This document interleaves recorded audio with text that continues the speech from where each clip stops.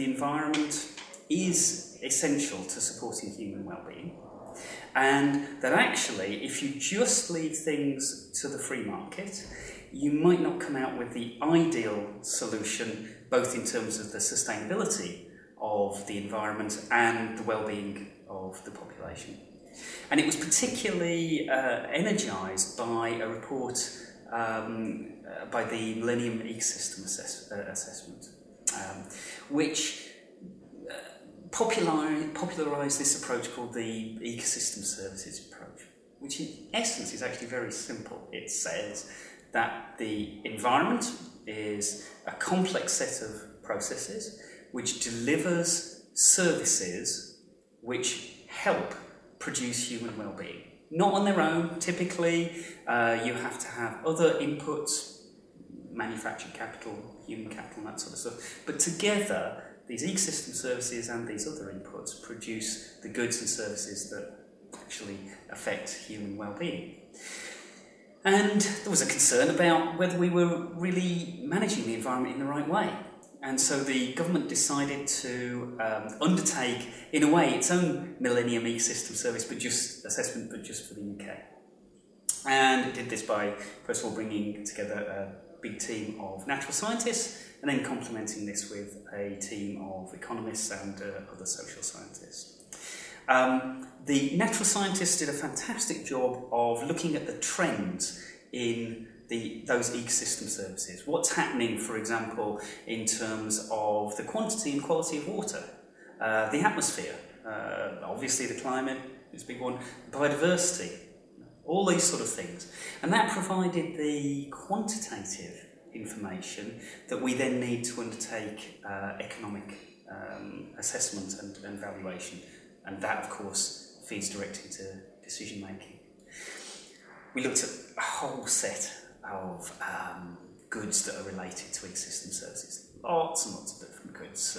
Obviously, you start off with simple things like agricultural goods and that sort of stuff. But then you think about more complex services, like the role that the environment plays in cleaning up pollution, or the way that the environment delivers quality and quantity of water, that sort of thing. What we were trying to do from an economic point of view is estimate what's called marginal values. And marginal values are the value of a 1 unit change in those ecosystem services. So what is the value of improving water quality by a particular unit, or even what is the unit of the value of increasing woodlands by a certain unit? Okay. Once you've estimated those marginal values in a robust way, you can then begin to value changes in those services, because you've basically got a unit value. You know how many units things are changing by, so you've got the overall change value. We looked at that in the past. We looked at what's happened since about the middle of the last century up to the present day, about 60 years. But we also wanted to look into the future. And in conjunction with a variety of experts from different fields, natural, social science, policy makers as well, we came up with a set of scenarios of change into the future, and then we could attempt to value some of the changes that happened under these various scenarios. But if I can illustrate it with two antithesis examples. So one scenario was a case where we try and reduce or even completely remove environmental regulation so as to maximise the market value of, for example, agricultural output. And contrast that with another scenario where we maintain environmental regulation and we attempt to maximise a mix of both market and non-market values.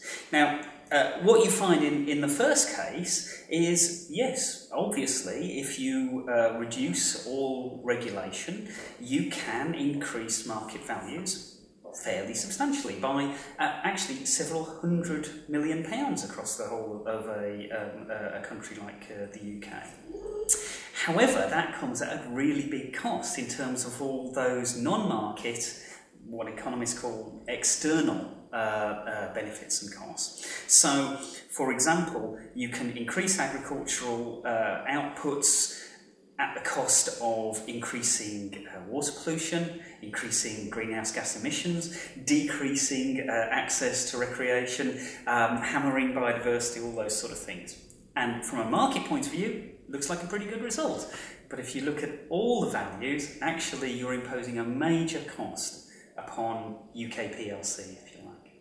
If you contrast that with the antithesis of that, where we say, well, we're not going to hammer agriculture. However, we are also going to look at the possibilities of changing various aspects of land use where we can have major gains in terms of these externalities.